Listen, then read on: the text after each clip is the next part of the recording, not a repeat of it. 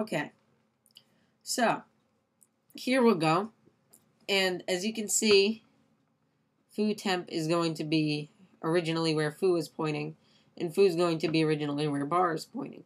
And bar isn't going to be pointing anywhere, which is kind of really useless to have bar even sitting around, but bar isn't a waste of memory in any way. So what we can do is we can do bar equals ns string alloc init with string. Now I'll assign it to be howdy. So now we're going to have 3 strings allocated in memory, presumably right next to each other, that we're going to be able to be accessing through foo temp, foo, and bar. So now, here we go. 3 addresses right there. So, this is how pointers work. That's why you use a star. All that variable actually is like a 4-digit little number telling the computer where you actually want to go. And that's also what a memory leak is, when you have no variables anymore pointing towards where that variable originally was. So hopefully this was eye-opening to you in some way. If it wasn't, please comment or personal message me and ask me some questions. I'll be open. So now we're going to go over something called malloc. Malloc is a C thing you should have done, but I never got around to it. Malloc basically allocates stuff, so it allocs, but you can malloc a certain amount of space. So I can malloc, say, 20 places in memory, 20 pointers to be this, or 20 bytes to be this one pointer. So you may know about char star. I can assign a char star, and the char star is characters. It's a pointer to a character. So let's say I want to have foo be 10 characters. What you may have done originally is char foo left bracket 512 right bracket. All that really does under the hood is changes this. It adds a star there, and then it calls malloc 512 later on. What I can say is foo equals malloc 10. And what this will do is this will literally allocate 10 bytes and assign the address to the first of those 10 bytes to foo. So now foo will be pointing to this place in memory that is going to be used only for foo. That's going to be 10 bytes. So now, if I do print, or no, sorry, nslog p foo, there we go. We're going to see an address. So that's where foo is. It is, in fact, 10 characters. Let's say we malloc it to be 1 character. So now foo is just going to be 1 character.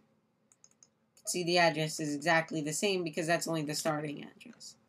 So here's how it works.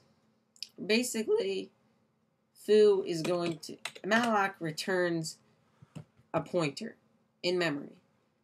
So a pointer in memory such as 0x, whatever that big number was. So does NSString_alloc. That also returns a pointer. Now, pointers in Objective-C are also represented as IDs. ID just means, under the hood, a pointer. So, like, for instance, now say we do foo equals malloc 1 again. We still have this place in memory that is 1 byte that is mallocked.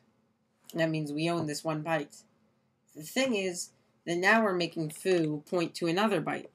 We still own this last byte that was 1 byte, but we can no longer have control over this byte. So that's a memory leak. So the way we get rid of this old space in memory before we assign it to a new space in memory, we do free left parenthesis and the name of the pointer right parenthesis.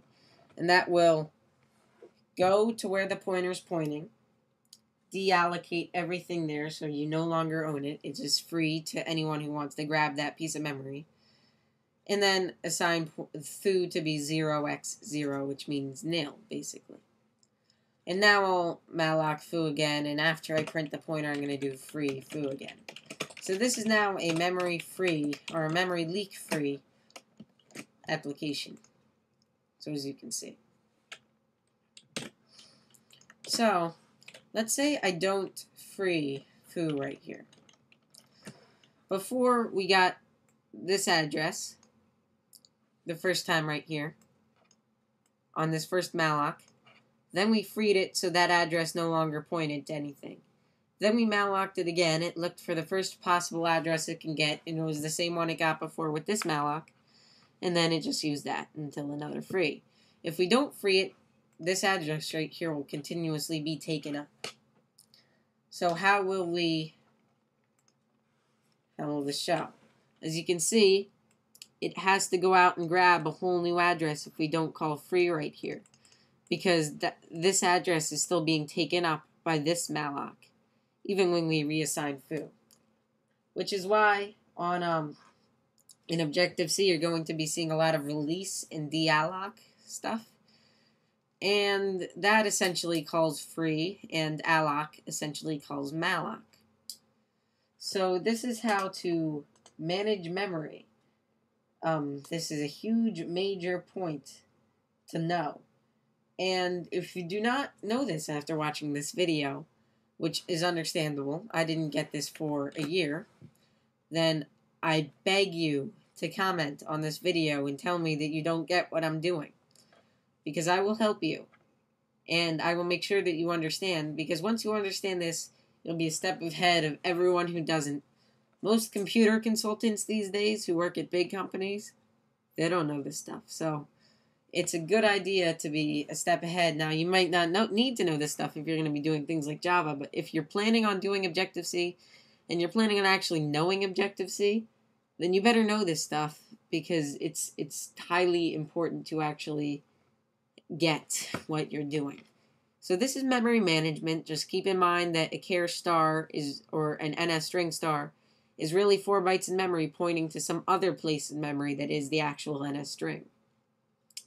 So this is hard to learn, and I get if you don't get it. So once again, I'm really being repetitive here because I want to make myself clear. Ask me any question, no matter how dumb it seems, because I'll help you.